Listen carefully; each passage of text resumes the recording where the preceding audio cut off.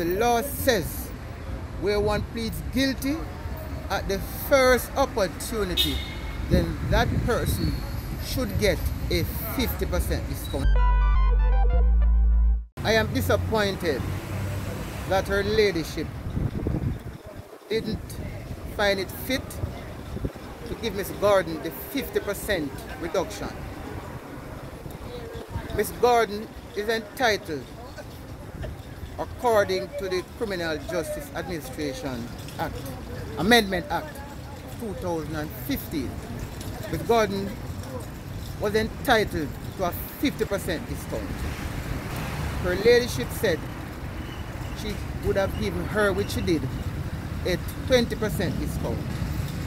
Her ladyship gave her the discount, 20% discount, without indicating to us the basis for having given her the 20% discount. So we are left now to speculate as to why she didn't give her the 50% and gave her the 20% discount instead. And so that is my only disappointment. When you said she did not give you the basis, are you saying that she should have said why she had given her 20 instead of 50? She should have, because Miss Gordon pleaded guilty. The first opportunity that presented itself, she pleaded guilty.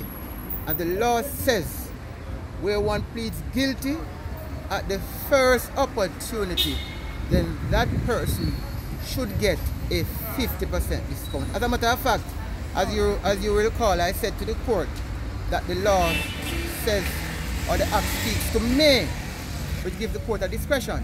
So I understand the discretion. But if you're going to use your discretion, you must indicate openly, not just to keep it in your mind, you must indicate openly why is it you're departing from the 50% as outlined by the Act.